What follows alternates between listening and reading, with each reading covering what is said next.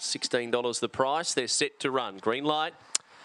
Way and racing and jumping very well, Penny's Jade. Slow to begin, Dark Label, and Penny's Jade comes over to lead. Dark Label recovers to second, keeps Cash Now away from the rail. Redeeming Lily's right to the outskirts, and then Max Fawn and last Pabby Bale. Leader Penny's Jade defies them here by 2 lengths. Cash Now running on late. Max Fawn still in front. Penny's Jade will make all. Penny's Jade won it by a length and a half, beating Max Fawn. Third, Redeeming Lily, then Dark Label, Cash Now and Pabby Bale at the end.